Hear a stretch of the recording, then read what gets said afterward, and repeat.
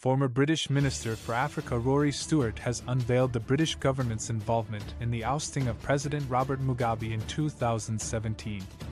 According to Stewart's memoir, Politics on the Edge, a memoir from within, Britain saw Mugabe's removal as an opportunity to reshape Zimbabwe's foreign policy in its favor. Stewart's first-hand account provides a glimpse into the frantic moments surrounding Mugabe's downfall, particularly from the British perspective.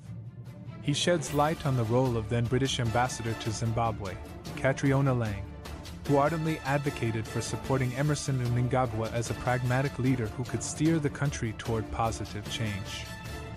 However, despite Laing's efforts to nurture a relationship with Mnangagwa and her optimism about his potential, Stewart highlights the failure of Britain's policy of appeasement.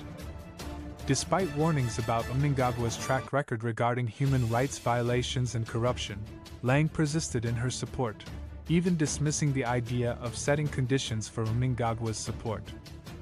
Stewart's narrative underscores the British Foreign Office's reluctance to challenge Zimbabwe's status quo. Despite his skepticism about Mnangagwa's reformist credentials, Stewart became the first foreign minister to meet with Mnangagwa after the coup, where he emphasized the importance of credible elections and inclusive policies. However, Mnangagwa's subsequent actions, including the deployment of soldiers to quell dissent, shattered any hopes for meaningful change. Reflecting on the aftermath, Stewart laments the failure of the British system to make a difference in Zimbabwe, as Mnangagwa's regime reverted to authoritarianism and economic instability. Despite the monumental miscalculations revealed in Stewart's memoir, Ambassador Laing has yet to acknowledge her misjudgments regarding Mnangagwa's willingness to reform.